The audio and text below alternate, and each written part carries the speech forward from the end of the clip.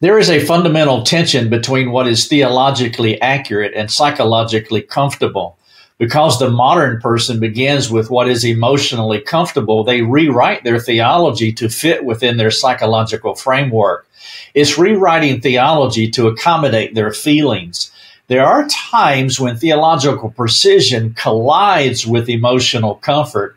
Peter ran into this tension when he rebuked the Lord. The theological necessity of Christ dying on the cross did not accommodate Peter's psychological, emotional preferences. In Peter's case, his psychological wants required rewriting sound theology, necessitating a rebuke from Christ.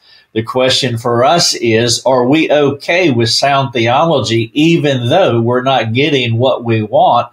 We're not feeling good about what is happening in our lives, psychologically speaking.